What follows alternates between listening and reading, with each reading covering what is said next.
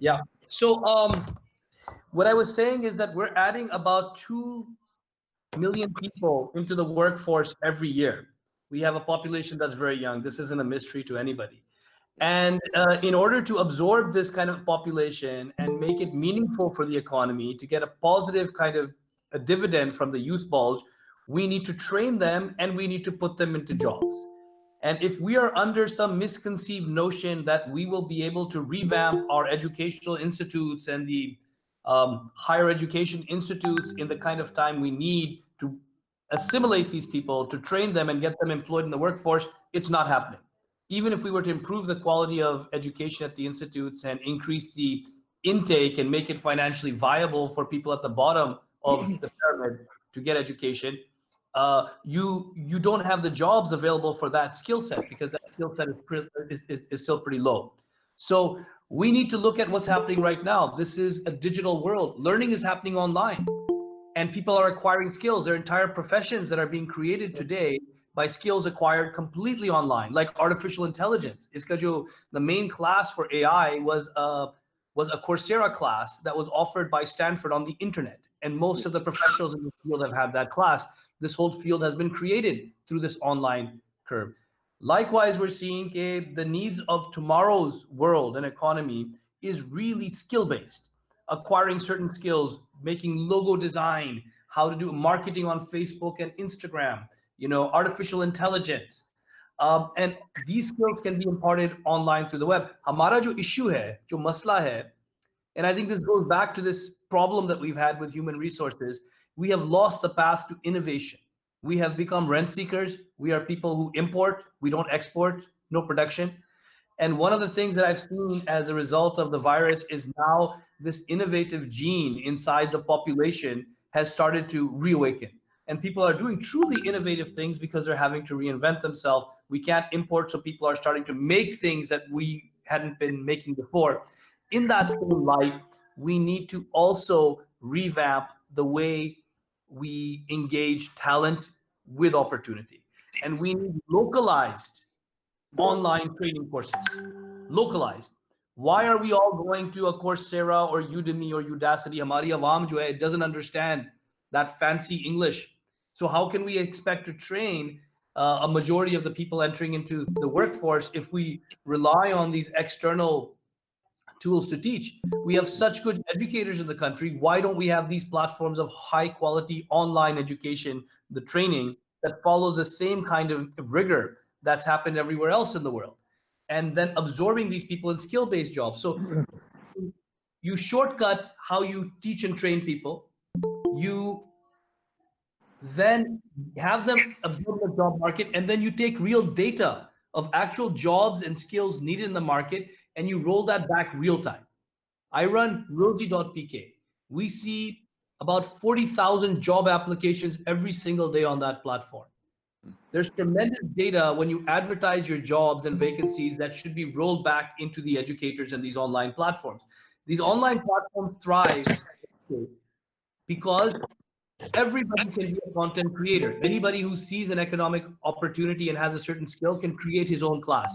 So these online platforms iterate very quickly. They very quickly evolve course content that meets the need of the market. And our traditional education platforms can't do that. So, these are a couple of the things that I think we should really focus on if you want to make a difference in HR and really want to make a dent in kind of where the GDP is growing. So this youth bulge becomes an asset and not a liability. This is on one hand. On the other side, the very culture of how we absorb talent, how we retain, and how we groom is completely broken. And it's broken in the private sector, it's broken in a public sector. It's much more broken in the public sector. If you look at countries like, to our east, the Singaporeans, an official, a bureaucrat in the government is amongst the highest paid in the workforce and is amongst the most bright and talented, amazing people are going into the government. And because of that, the policies are better. There's more of merit in the government. The corruption goes down because people don't need that extra income, right? So these are bright people. In Pakistan, I think we're at a diametrically opposite. The salaries are much lower. and people have the power. And because you have power in the government, there's a lot of incentive to make side incomes, and that side incomes is rampant. Almost every place you look, there are all of these whole chains going down of this informal economies that are being run, through this, the corruption. So we need meritocracy. We need to hire the brightest people in the government, not the people who couldn't get jobs anywhere else. And I think this is one of the tragedies that we're seeing. And jobs are used as a weapon right now. It's used as a weapon in the private sector. It's used as a weapon in the public sector more so. Politicians use jobs as a favors. So if I need votes, I need to get my people in my ilaka hired. So I will put the pressure on the bureaucrats or other organizations that are linked with the government. कि ये जो 20 लोग हैं, 200 लोग हैं, you need to hire them. Those people may have no skills whatsoever, but put them on the payroll. Because next election cycle, I'll be able to get more votes from these people. इससे क्या होता है? इससे ये होता है कि the whole institution that you've built, the government institution that's built with our tax money, becomes incredibly inefficient, becomes incredibly bloated, and no longer serves the essential needs of the people. So how do you get meritocracy in a government where the incumbent stakeholders are not aligned with the goals of the country? They're not. उनके और कोई goals है. उनके goals है कि I need to get re-elected. उनका goal है कि I need to make more money through my side economy that I've made in this post. So until you get that alignment made, you'll always be in a situation where jobs are basically a gift that's handed to promote the interests of a few people in power. And how can the country ever grow with that? How can you ever groom talent if the talent you're onboarding is at the bottom of the strata? And now there's no incentive to groom that and to grow that talent, and that's because essentially you can't.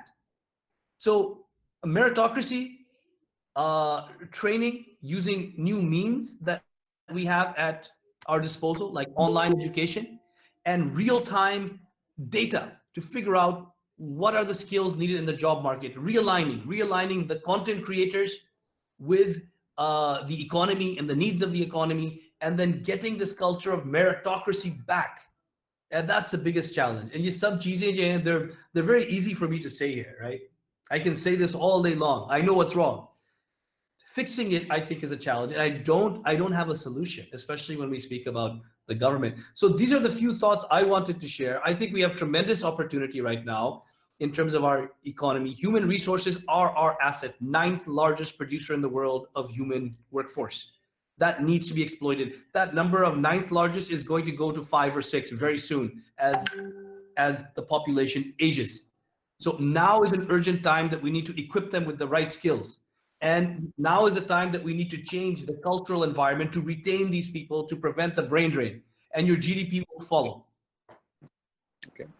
So thank you, Munis. You have to leave soon, you said.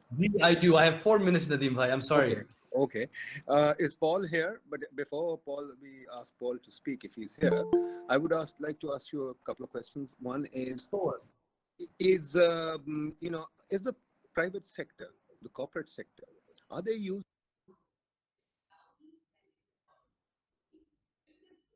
आपकी आवाज नहीं आ रही है. Could you hear that? नहीं, I'm sorry. I missed the last. Is the corporate sector using you, the Rosie.pk platform, to hire people?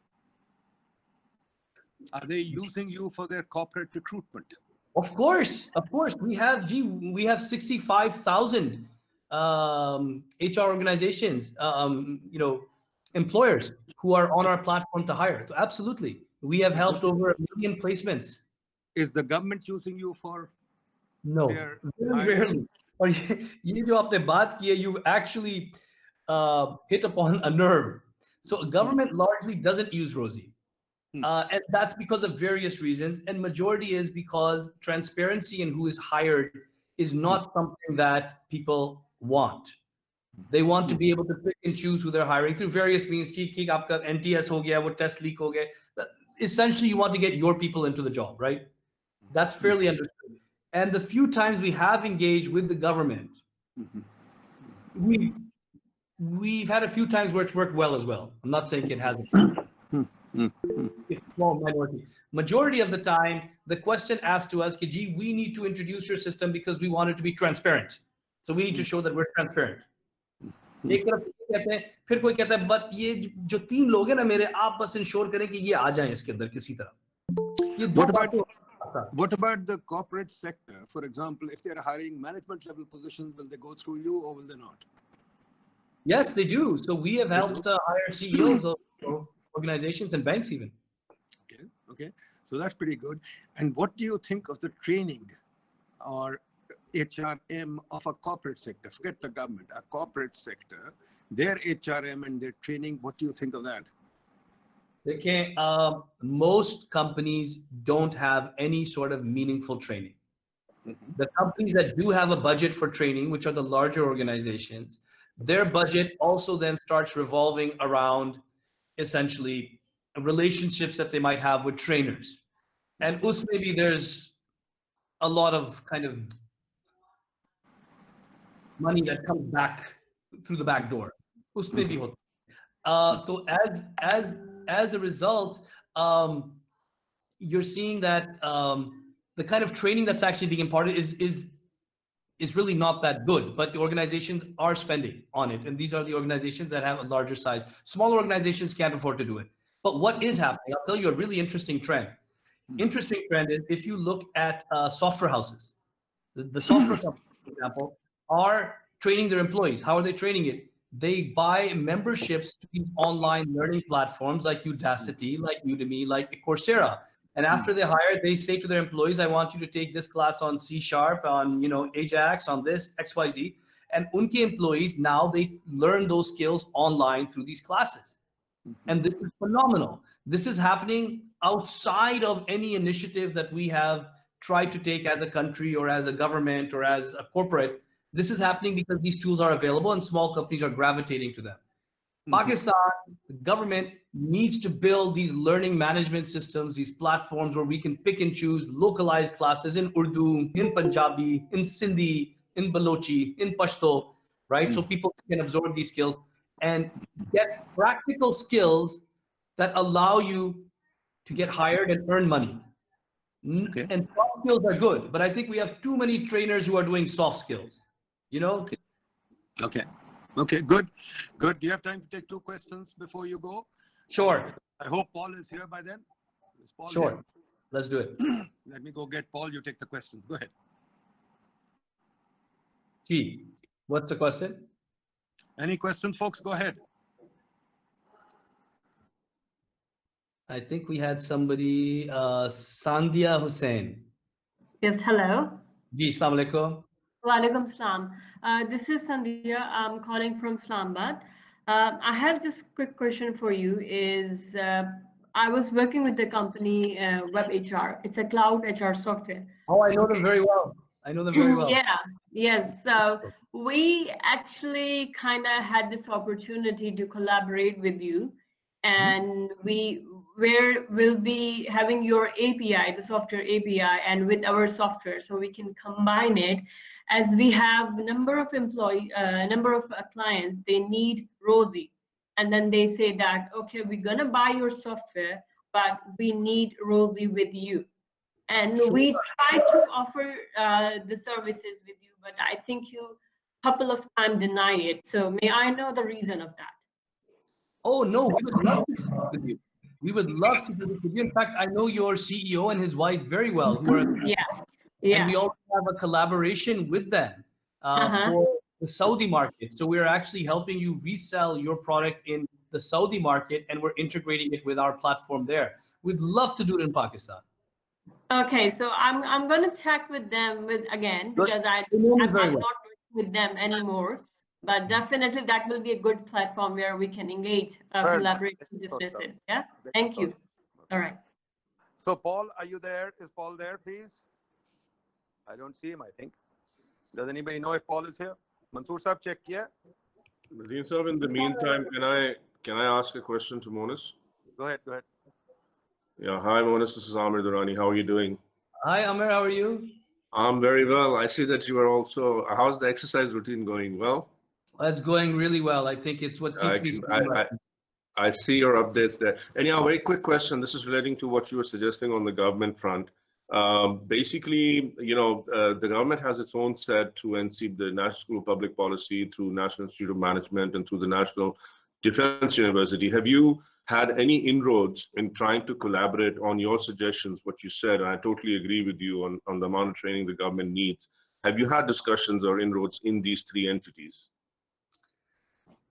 I have not, and I'm a bit wary to do it because I've had so many discussions with very good people in the government, very well-meaning, and Islamabad. I mean, there was a time when I was driving to Islamabad almost every day for meetings at the PM House and other locations.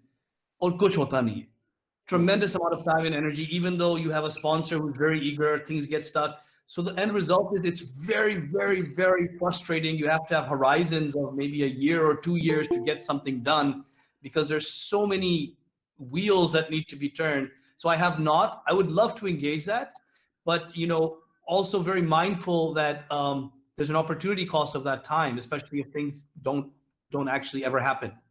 But I would be open to doing that. Okay, a quick follow-up question, Nadeem sir, sorry, just very short one. In terms of the basic premise, I mean, in our last HR session, we were struggling with the fact, and there was a lot of feedback that we all provided to Nadeem Saab, that basically it is very difficult to find the right skilled people in the market. And is that something, by and large, a statement that you support?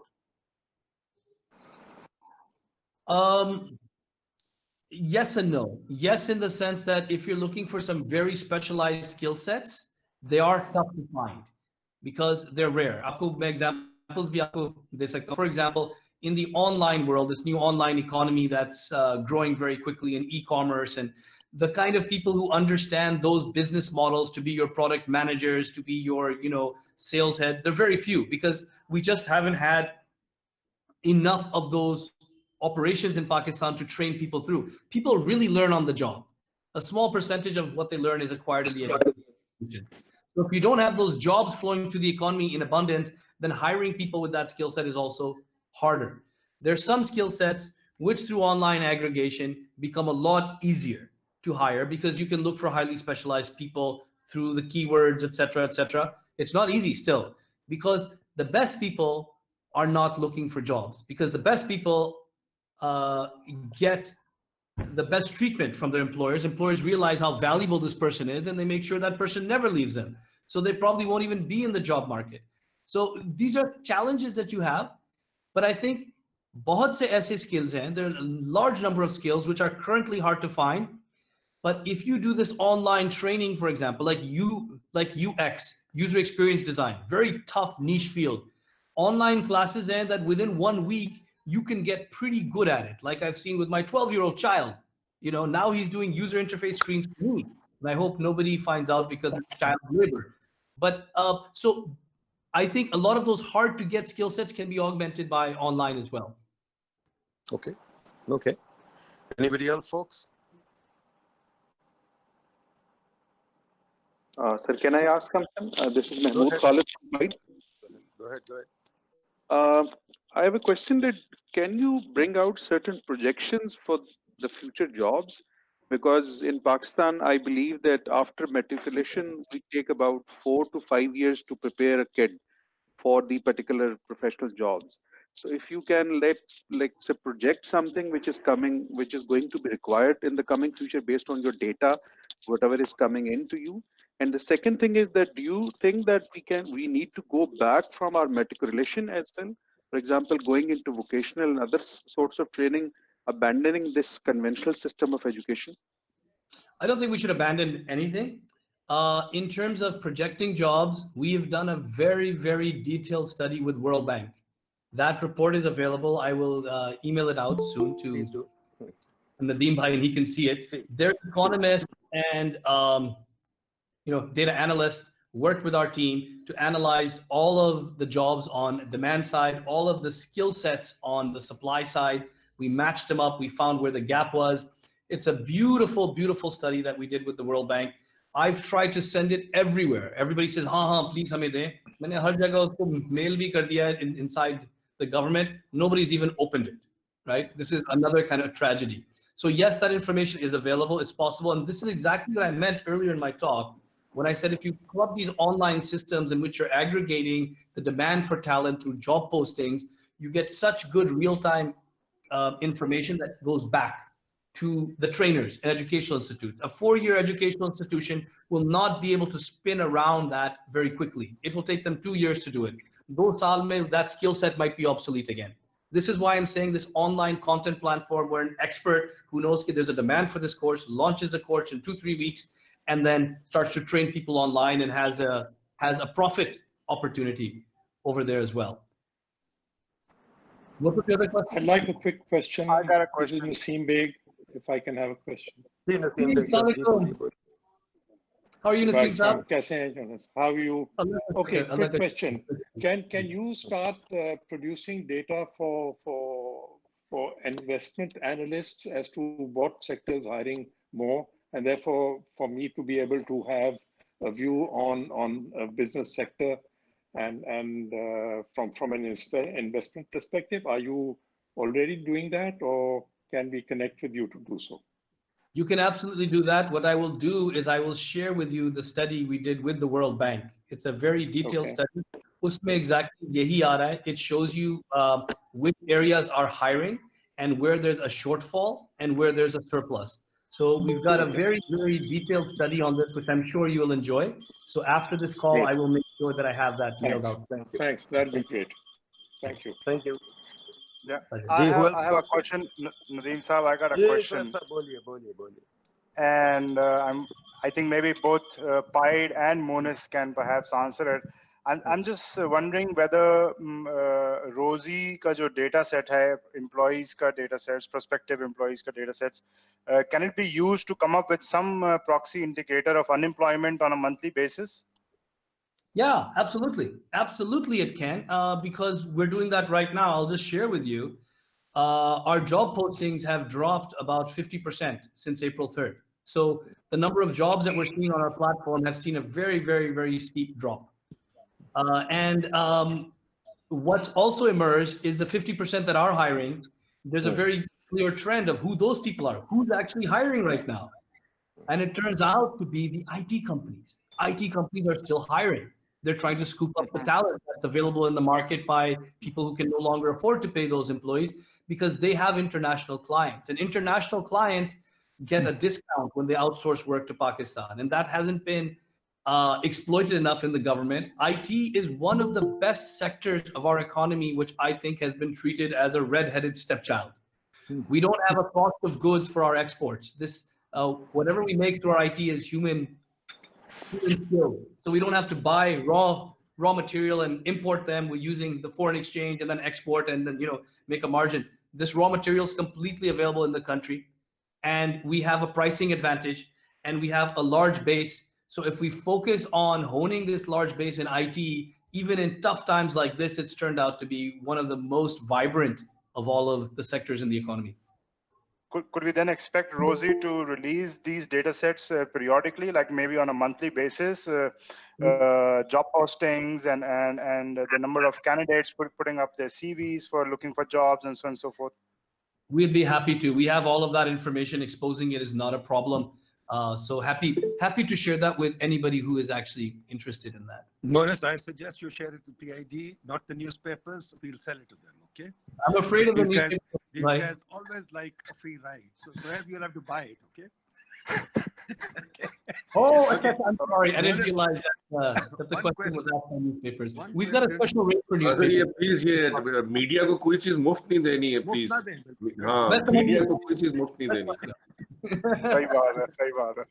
Monis, देखो एक चीज, please, can you tell us if you had to kind of categorize the jobs that are in demand on Rosie, what would they be? What kind of jobs would right now, offhand, just purely off the top of your head, what kind of jobs would be in demand pre-COVID? I'm not talking about COVID. What kind of jobs would be on demand pre-COVID?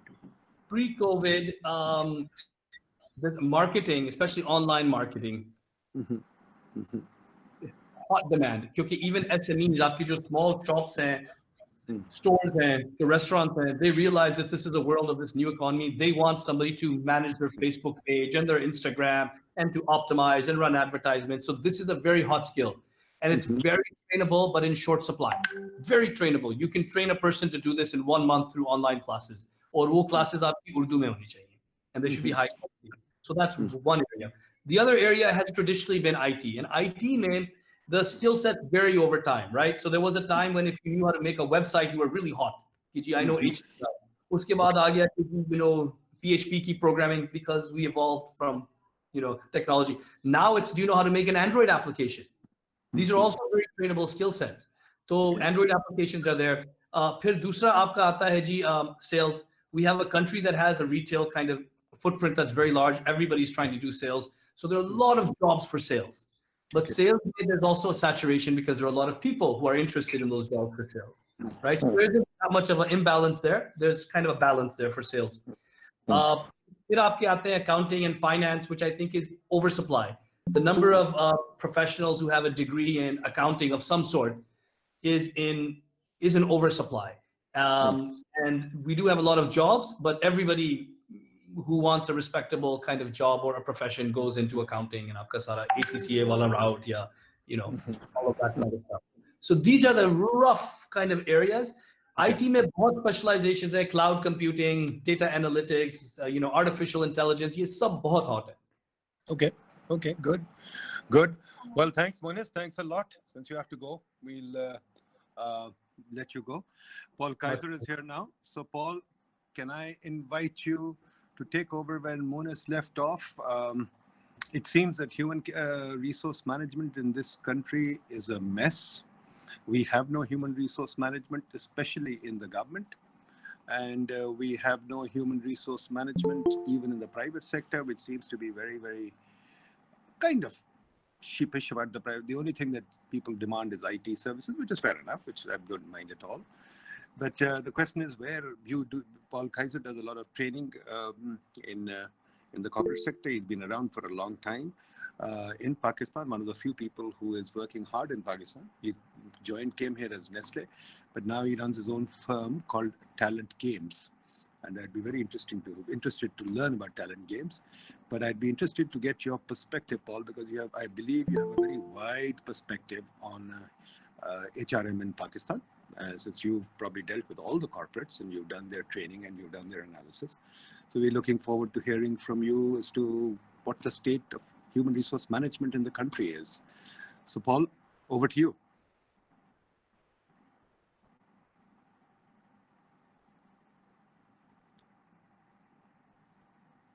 Paul, can you hear me? Hello? Can you turn on your mic? Yeah, of course. Okay.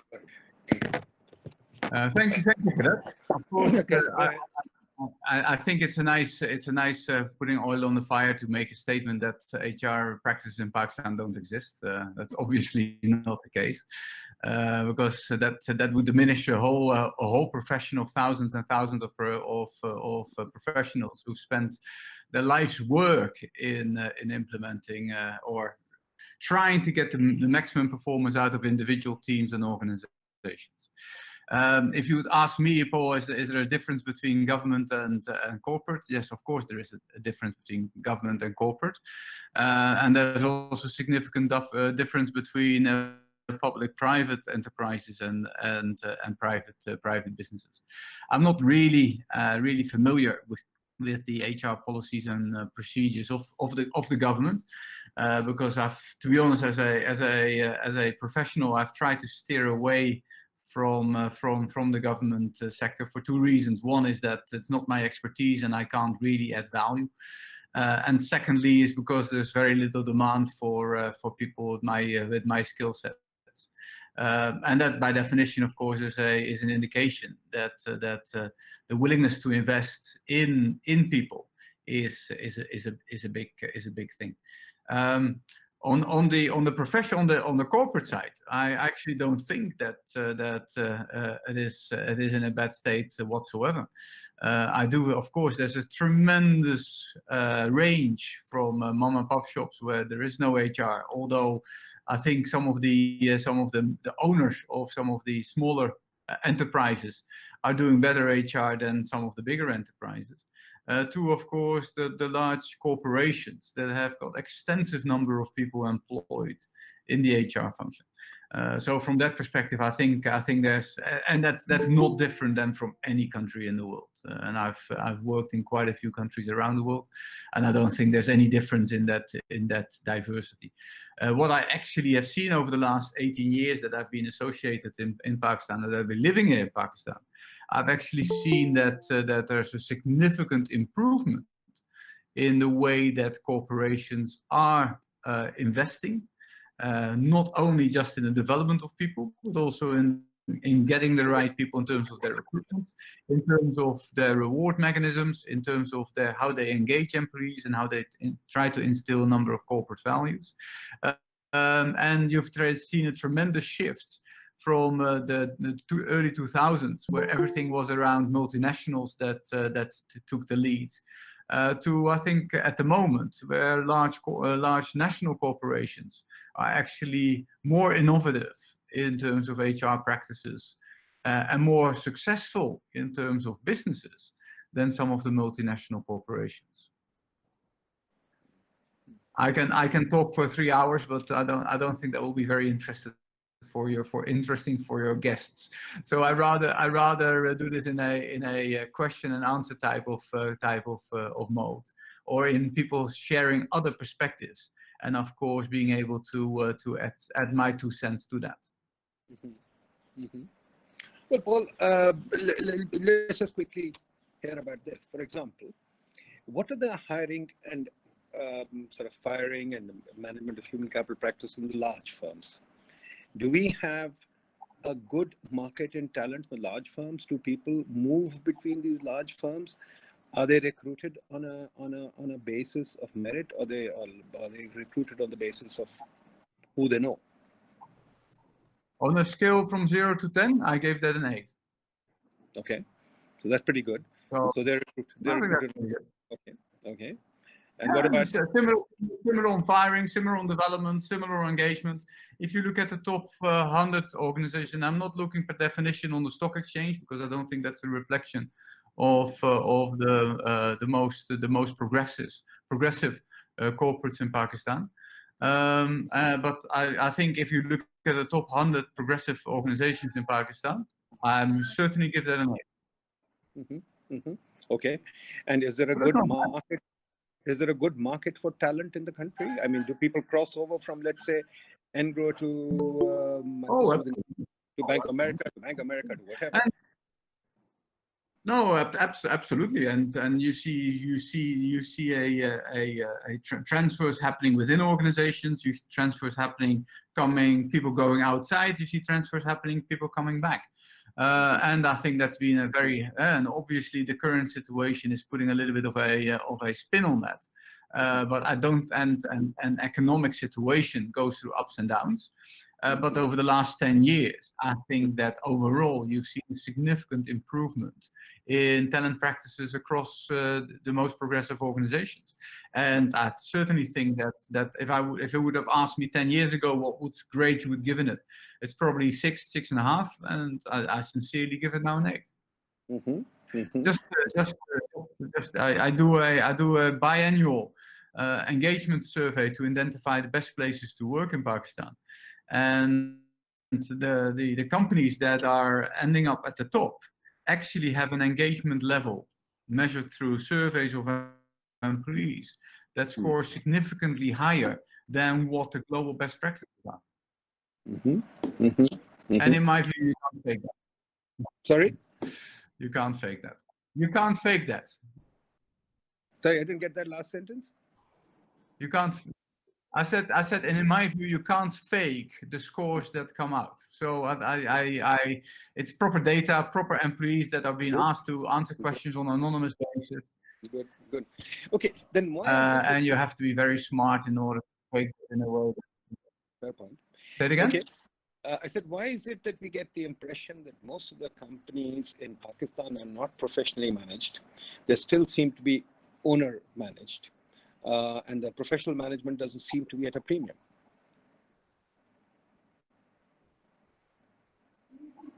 Yeah, well, if I talk to you about the top 100 most progressive companies, that is just a slither, of course, of all corporations in Pakistan, and per definition, therefore, the statistical chance of you interacting with the 99% that's underneath it is, of course, significantly higher. So yeah, in the top 10%, I think you will see some semblance of professional talent management and HR management. In the bottom 90%, you see that you don't see that. But I don't think that specifically different for Pakistan as it is for Bangladesh, or it is even for the UAE in that matter. So you think that Pakistan, India, Bangladesh, UAE, there's not much of a difference in talent management, or what are the key differences you'd see? No, I don't think there's specifically key differences. There's maybe differences in the percentage of companies that use those practices, but in terms of the most progressive companies, I don't think there's any specific difference. And I actually think that my Pakistani brethren are in some cases even slightly more innovative than some of the other countries. Okay, what about training in these companies? Now you do training and you do this talent games. What is training? I actually do very little actual training. My focus is specifically on leadership development and facilitation. So I don't do large training sessions, but I think if you look at the number of trainers that are employed in Pakistan and how they are booked, it looks like there's a significant demand for training. Again, it's maybe the top 300, 400, 500 companies, and not the next 120,000. But the majority of corporate professionals in Pakistan do work in, I think, in the top 1,000 companies that we would know of. What about? I think it's just a measure of what your target is. If your target is every organization that employs somebody else, then of course then you could question across the whole board what is the level management of HR and talent practices. You probably come to a 1 or a 2. But if you then narrow that down to the ones that are actually ever have heard of it, have want to make the investment, I sincerely think that it's not too bad. Tell me, the other impression that I have, and I think many people have, is that let's look at the companies in Pakistan. If I take the top few companies, they're divided into the first few. The largest companies are government owned, like Fauji Fertilizer, like Fauji Foundation, or like OGTC or PSO, etc. Then come the multinationals. And the multinationals are, obviously, we know them. They're small enterprises of the larger global companies. And then come the Pakistani companies. So the multinationals generally seem to take Pakistanis at the lower end of the stream and send them overseas. And those people either never return or they come back. One of them comes back for a CEO stint, and that's how they run the company. It's a basically. No, I think that was in the 2000s. That's not happening anymore. Okay. First of all, they can't afford it. Okay. So yes, 1 or 2 people will go abroad, but majority will actually continue to be part of the organization and grow. And number of expats coming into Pakistan is very, very limited. So subsequently, somebody starts presenting at the moment. I don't know who that is. Don't worry. Go ahead. So I think that is a relatively that is a statement of the past. I think actually the multinationals, there's only a very, very few who are still regarded as leading the large local organizations in terms of HR and talent practices. I think in terms of innovation and in terms of new practices that really tries to attract, develop, and engage people to get to more higher performance, I really think that some of the local companies do it now significantly better than the multinationals. And the reason is very simple. The multinationals have all moved into a strict hierarchical control in which whatever is being set from the center has to be implemented in the country. And HR directors of multinationals, with a few exceptions, have almost no room for personal innovation and creativity, whereas local organizations don't have that restriction, and as a result can freely innovate. And my advice, and that's not just in the HR function, I think it's across all career streams. When people ask me, Paul, should I consider moving into a progressive local company?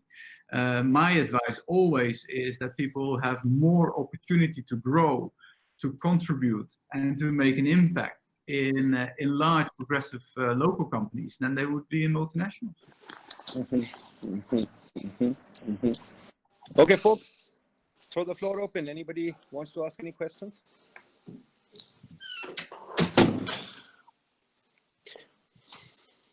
Let me see whether I have a suggestion.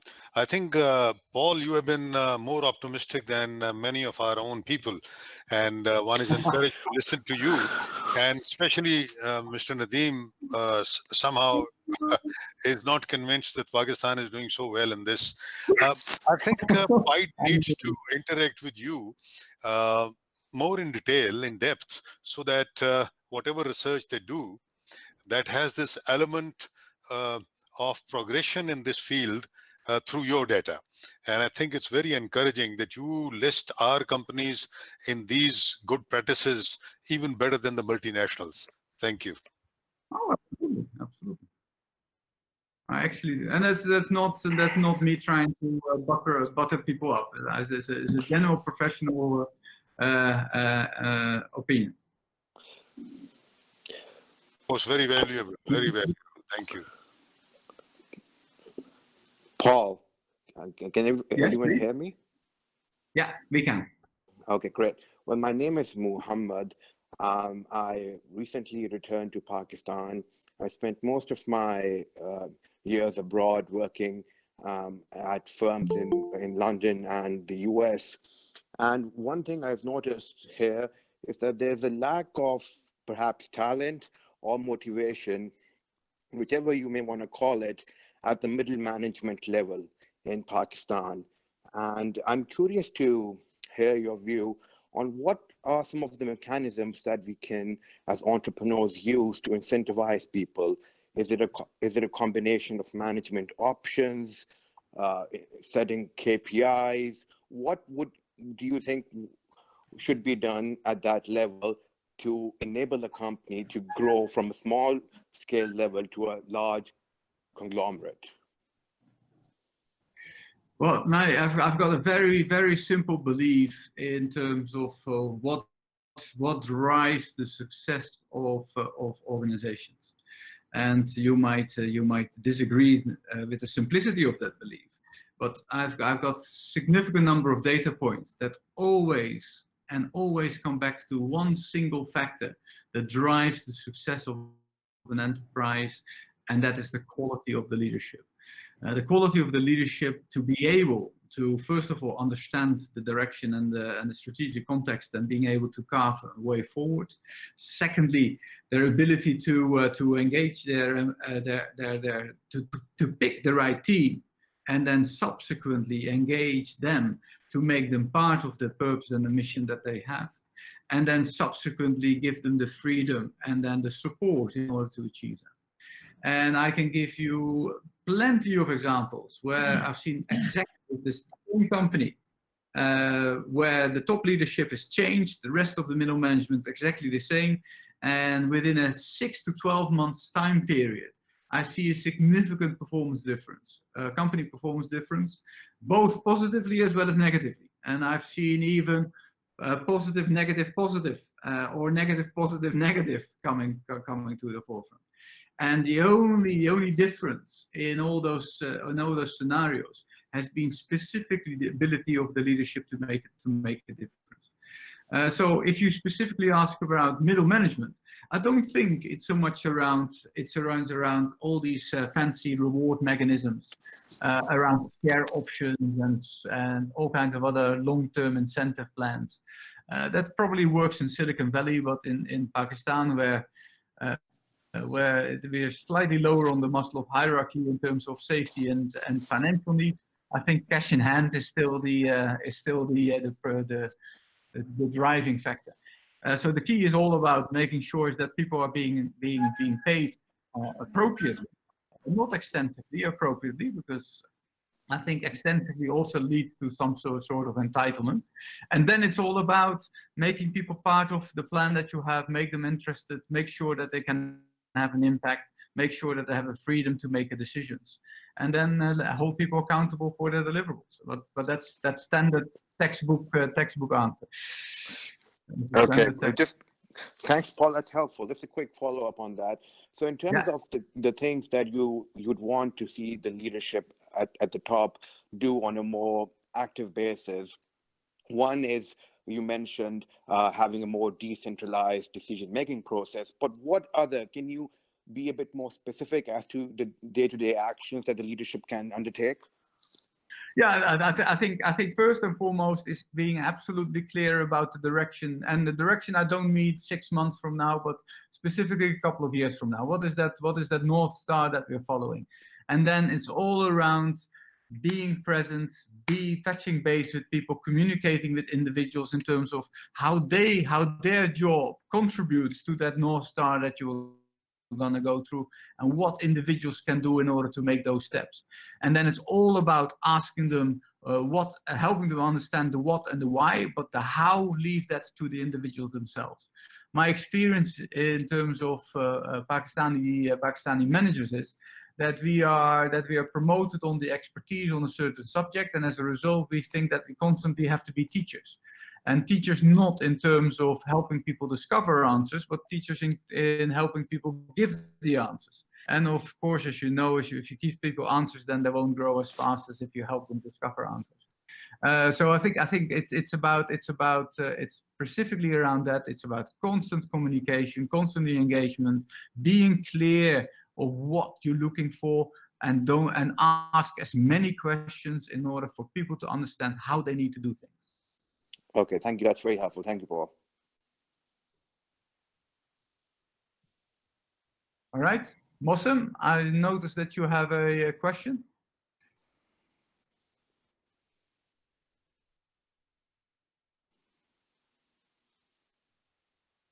Sorry, I didn't get that, Mansoor.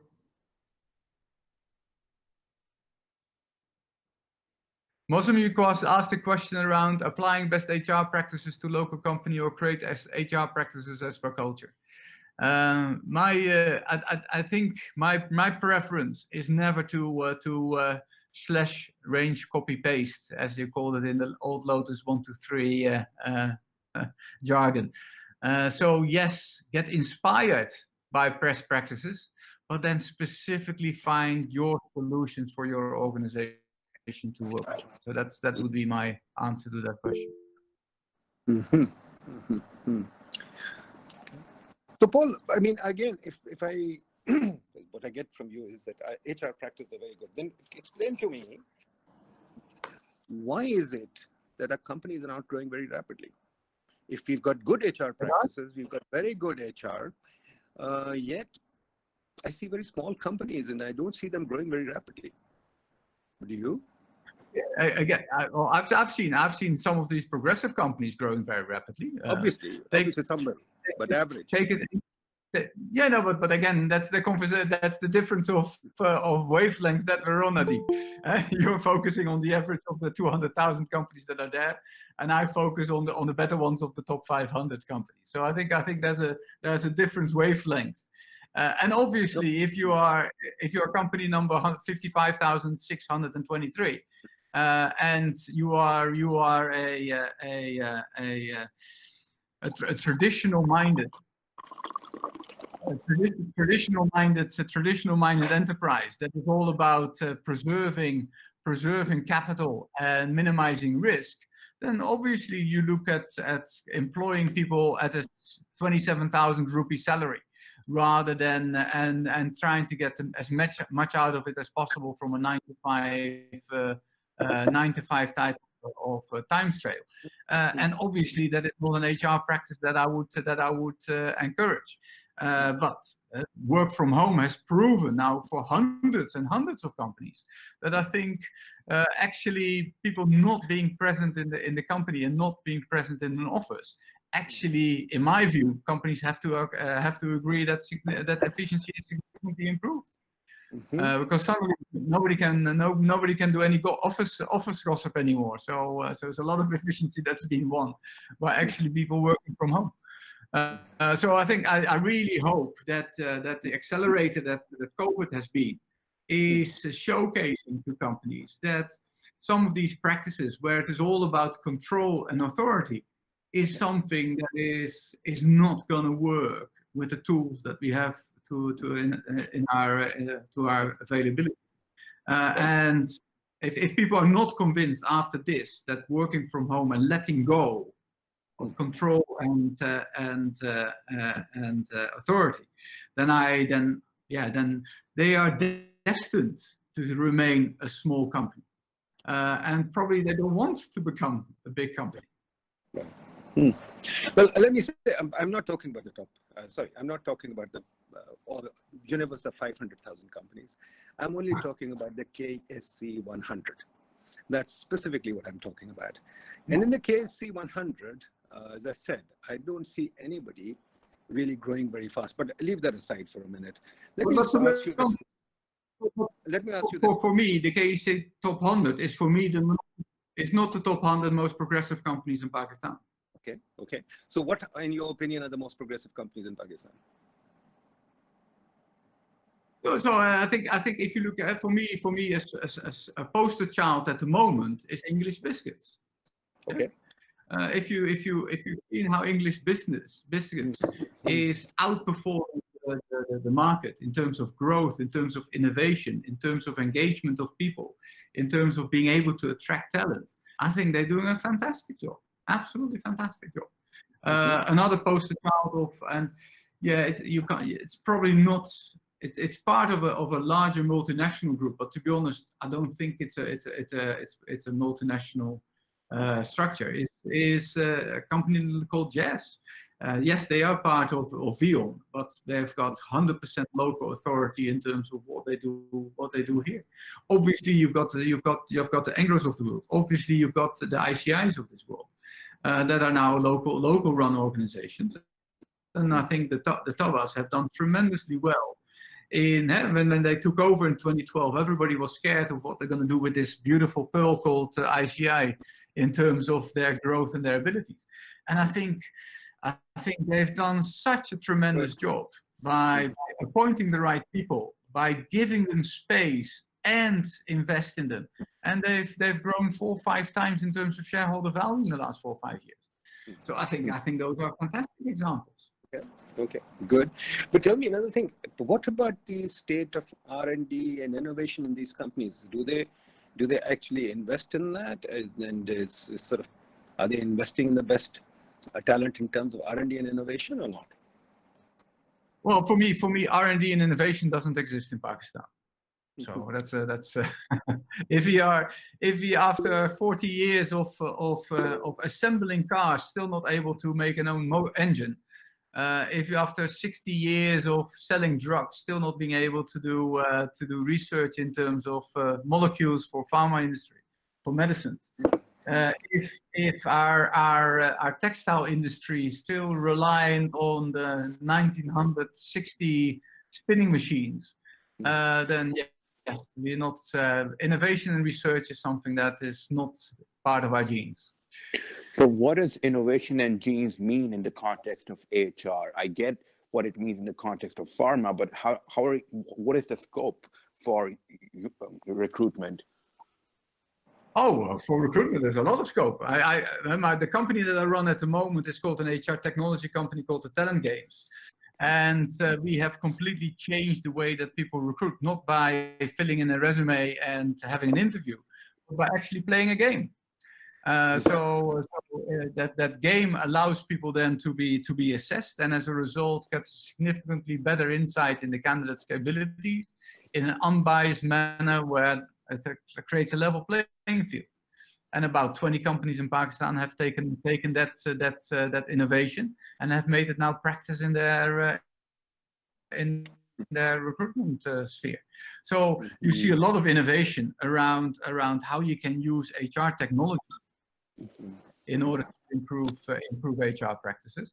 But it starts first and foremost by the mindset that companies adopt. If you have a mindset of control, if you have a mindset of planning, if you have a mindset of authority, then by definition you're not going to grow in the second decennium of the 2020s.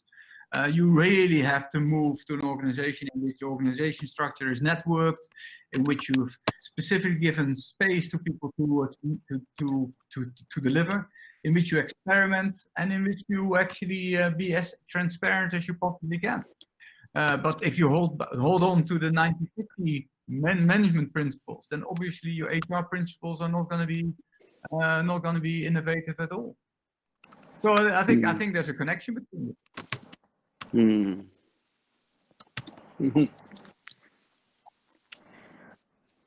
Okay, folks. Anybody else wants to ask any question? I'm too positive for you, Nadeem. Sorry. I'm too positive for you. No, not at all.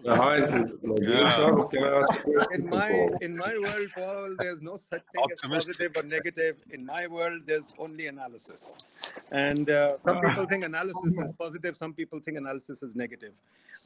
I only think that we need to analyze the situation as it is. And you're right. I mean, you're right. We have no innovation. We have no research. So where I began, you were not at the beginning. What I was saying was very simple. The reason I, as an economist, am interested in HRM, is because the fact that we economists have discovered, ever since my professor and two of my colleagues won the Nobel Prize, that ultimately it is about the growth and development is about ideas. And ideas come from good HR management, and in particular, innovation and research. I mean, it's lovely to have Synth Club people thinking that they are great HR managers, but if they're not doing innovation management, you already answered my question. If they're not doing innovation management, then frankly, these companies are not going to grow. So I think you answered the question very well, that everything is good, but for innovation and research. So, I mean, I'm happy with that. I'm very happy with that. So don't worry. So, Amir, go ahead. Yeah, so Nadeem sir, sorry. Hi, Paul. This is Amir. So actually, I think you already ring-fenced what we can ask, because you said you're working in the 500 and not the rest of the 200,000. So the top, but still, you know, even for the top 500, there may come a time when you do a fresh pick from the lot in the country. Now, again, I'm again going to normalize this question by the fact that, yes, if the top 500 advertise, you're going to get the top 50,000 of the applicants in the country. But by and large, the two things that we struggled with last time, we had a pre-session on this a week and a half ago. The first thing is we all came to a realization that talent, and, you know, it's a very difficult, definition, but talent is essentially missing in Pakistan. And what I mean by talent is skilled people who can adapt to a work environment, no matter what you throw at them. They come out of universities with certain work skills. Secondly, within that talent, if you look at it, 90% have no concept of what is work ethic.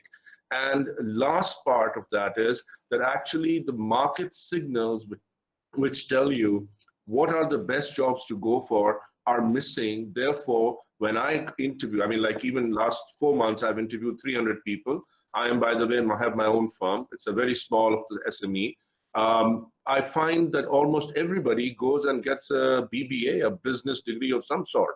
And they are totally useless to anything that's got to do with analysis, thinking, business development, you know, etc. So have you, number one, do you share these views? Number two, if you do share these views, what do you think needs to change? And if you do not share these views, where am I going wrong in advertising and, you know? I think where I fully concede is that there's a complete disconnect between education and work practices. Yeah. So I think there's Yeah, the quality of graduates in terms of specific professional skills that are relevant for a professional environment are completely is not present. Yeah. Certainly, if you look at the amount of money that people pay, certainly if you look at the number of people that graduate, there's some differences in terms of very specific skills around engineering and accounting and all that kind of stuff, but even there, I question sometimes the relevance of the skills that are being given to them. So my approach always is that I hire for the aptitude and the attitude that I see, and that I will be responsible for making sure that the skills that are required are being given. And there you've got a second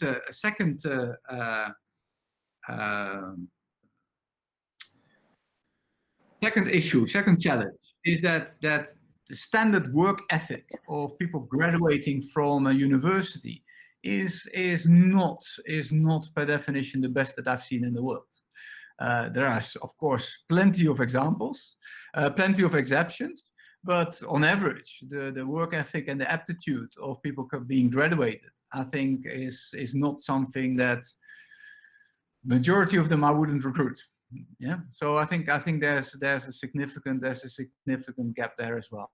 Is that to do with educational institutes? Is that to do with upbringing?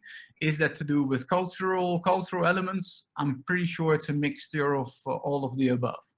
But yes, there are significant gaps there. Does that mean that there's no talent in Pakistan? No, because the number of the talent pool, the people pool is so big that there are people that are very good, that are the top 5, 7, 10% of that whole pool. But yes, I think there's a big mismatch. I have a question. You need to bring Tariq Banouri into the discussion next time, please. You know, this is exactly what we concurred last time. So I'm very happy to hear this from Paul. Look, I ask Tariq Banouri all the time, but he doesn't want. Okay, go ahead. I have a question. Go ahead. Hi, Paul. This is Samia Altaf, and this question is regarding the pharmaceutical industry. I know it is in bad shape, but I understand, and I've been following one of the firms, which is Getz Pharma, for the past 5-10 years, and they are doing their own R&D. They are expanding very rapidly, and they are training their own people. So could you? I just wonder, while looking at them, that I wonder if it's possible to replicate that model, if it's a good one. Do you know about that company? Do you have anything to say about it? I've never worked with Getz, but I've worked with a lot of pharmaceutical companies, and obviously Getz stands out as a great success story. Again, for me, if you ask me, Paul, what is the key about Getz's success? It comes back to the leader, the CEO, and the owner that has started this company, and the vision that he had. So again, for me, it's a data point that fits with my hypothesis. If you say Getz Pharma is doing a lot of research, yes, they're doing a lot of research, but on generics. They don't do any research on new molecules. They do very little research in terms of clinical trials. So still in terms of more fundamental research and innovation that I think Nadim is looking for, I still think that there is some gap. Getz probably does very similar things as the whole Indian pharmaceutical company has done in Pune, and has grown on the back of it. So I fully endorse and clap for their achievement. But if you ask me, are they leading the way in clinical research of new molecules? No way. Okay, thank you. Well, let me interject a bit and talk to Paul. Hi, Paul. This is Shahid, research fellow at PIDE. Since Dr. Samia Altaf raised the question of pharmaceutical firms, and I've written about it. In fact, wrote an industry. Maybe you've got more data than me. Just a few brief comments. First of all, the reason that they don't do research in new molecules is because it takes a lot of money to indulge in that kind of research. And in Pakistan, there is no certainty that they are going to recoup their costs because there are no intellectual property rights. So the formula for the pharmaceutical or the drug is written right on the package, and it's easy to copy. And there is nobody in Pakistan that can catch that. So there is no incentive to do that. Then another point. Yeah, another point is that predatory taxation. We've often talked about it. So there's this government tax on 1% of the gross sales of pharmaceutical firms. Government extracts that tax in the name of, it has been extracting that tax in the name of research and development and developing the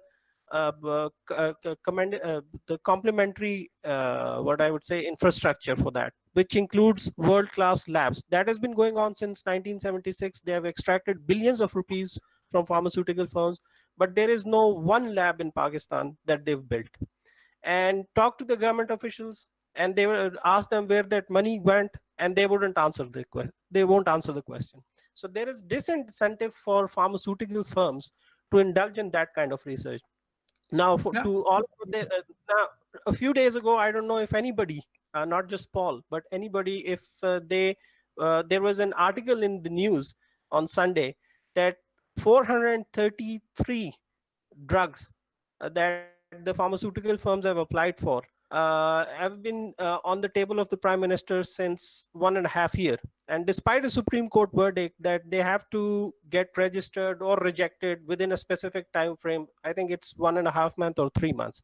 And what the Prime Minister did is that he forwarded to another, he formed another committee and forwarded to them. So that's how things work in Pakistan. Yeah, absolutely. I fully agree, Shahid. I think at the end, it's all about system thinking, correct? You have to see this as a whole ecosystem in which each different lever will have a significant impact. And whether it's to do with brain drain, or whether it's to do with innovation and research and development, if all those levers are not glued in together, if you don't create an ecosystem, an Amazon, then it's not going to work. And so I fully understand it. Fully understand that. So it's not just one simple thing. There's never going to be a single solution to this problem. It's an ecosystem problem. Hi. Hello. Yeah, go ahead. Hello. Hi, Paul. This is Dr. Farida Faisal. I think we should, maybe change the discussion a little bit, make it a little bit more interesting, provocative maybe. My question would then relate to women in HR.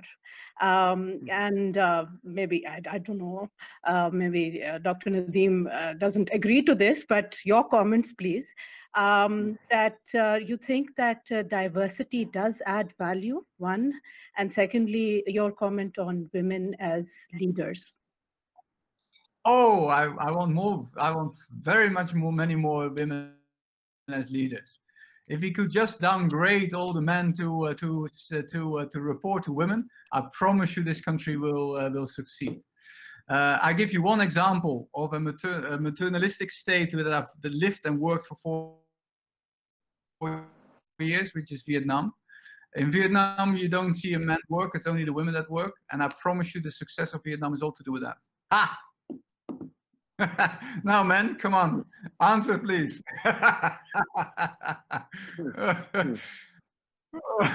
he keeps very quiet, isn't he? And Nadeem keeps very quiet. No. I'm totally listening to you. You are the star of the show, not me right now. Okay, anybody else? I've got a question. Yeah, go ahead. Go ahead.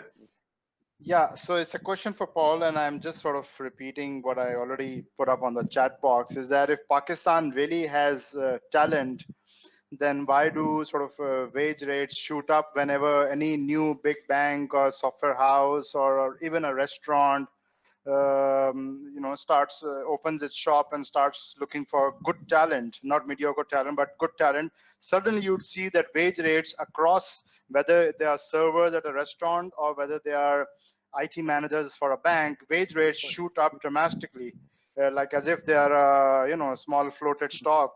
So I find the whole talent theory rather wishy-washy, really. But I'm happy to engage in a debate. Right, I agree with you. But it's not. I'm not saying that there is plenty of talent in Pakistan. I was saying that there is a small sliver of very good talent in Pakistan, and as a result, I think that justifies your point. That the moment that a new bank opens up, what they do is they take the short they take the short way out and look for people that can do the job immediately, and as a result, because it's a small pool, prices go up. But there's two parts to this. One part is that nobody makes the effort to actually go the long route by inducting people on the basis of aptitude and then training them and then keep the cost low.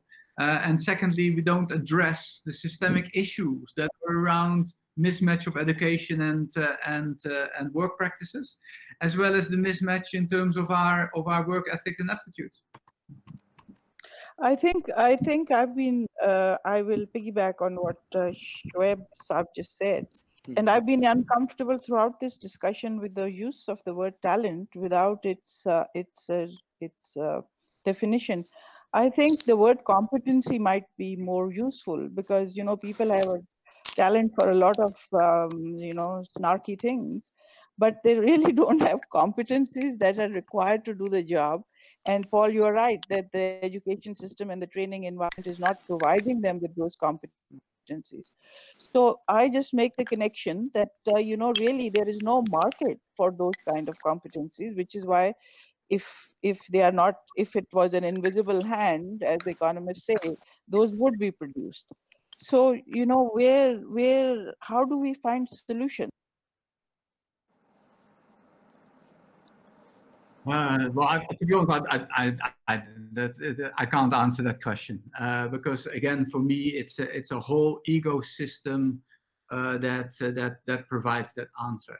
Whereas from incentives to schooling systems, whereas from upbringing to mindsets, whereas from role models to, so I think it's about 1,600 different little levers that will all bring together and achieves that momentum. And if you ask me, is there a golden bullet? No, there's no golden bullet or silver bullet. Paul, so going back to the incentives bit, and I don't want to be going off a tangent here, but you mentioned, right, that cash is something that people value here more in Pakistan than incentive options, and I sort of broadly agree with you. But when you're growing a company, you just can't afford to pay cash as handsomely as Jazz or a large multinational in Pakistan would. So what do you see as an alternative to cash that could work in a developing geography like Pakistan, based upon your experiences? Yeah, so I'm just using my own startup as an example. I can't afford to engross salaries for people, not at all.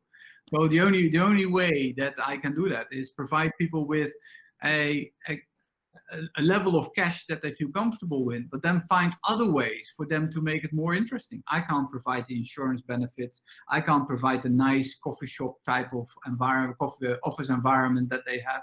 But what I can do, I can create an environment where people have significantly more impact. I can create an environment where people can really showcase their own creativity. I can create an environment where they're being exposed to significantly more different experiences. I can create an environment where decisions are being taken much faster. I can create an environment where they can work from home, etc., etc. So I can do other stuff that big companies are not able, the Jazz of the Engros of this world is not able to do. And that's how I compete. And still I lose people to Unilever or to others when they find a job, and that's fine. I just find a new graduate on the block and start all over again. And it is about that mindset that you're not going to recruit people for the next 16 years. You're going to recruit people for 6 months, and your whole system has to be created. That you create people a meaningful environment for 6 months, get as much possible out of it as possible, and able then transfer that knowledge to the next person that comes within you for 6 months. Okay. So I guess then what I've been able to gather is one can't really expect 100% retention rate of employees. That's unreasonable to expect. So what would you say is a reasonable benchmark to have? And if you're hitting that, you can think to yourself and pat yourself on your back and say, look, I'm doing a reasonably good job with retaining my employees. For my own staff, people that are excellent resources, if they're able to keep them and make them effective within 4 weeks, and then keep them for another 11 months, I've done a great job. Okay, that's awesome. So Paul, tell me, just a quick reflection before we close on public sector human resource management. How do you see that? I've got no view. No view?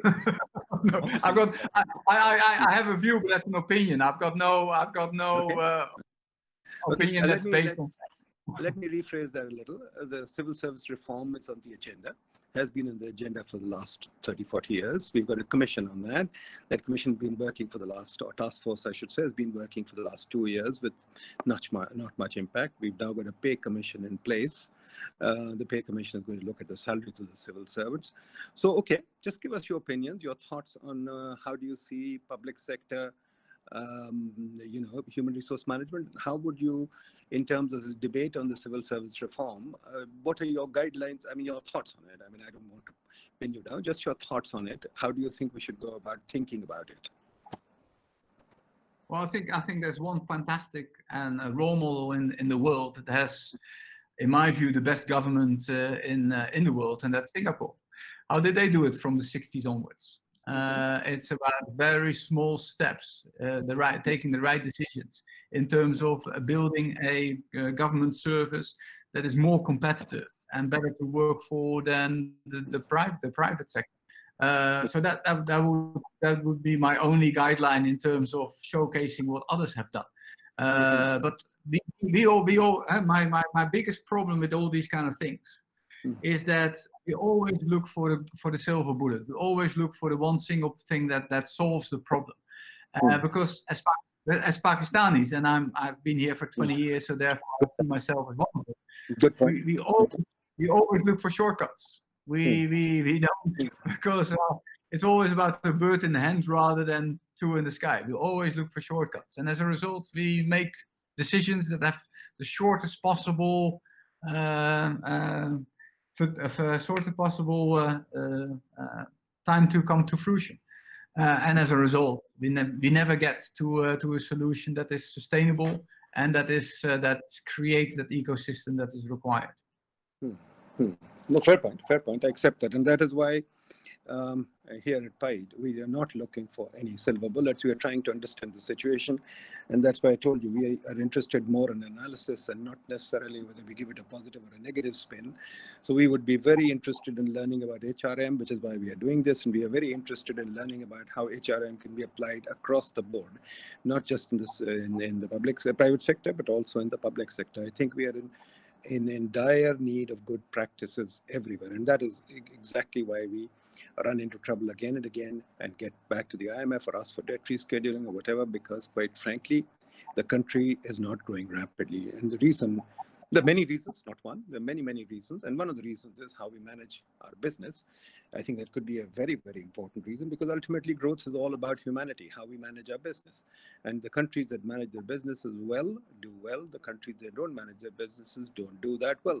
There are tons of books written on it. For example, Neil Ferguson's book I was reading yesterday, The Great Degeneration or the Civilization, he talks about how the West conquered the rest of the world, and many books have been written on this, purely because they were able to manage their talent better. That is why, folks, we discuss this issue.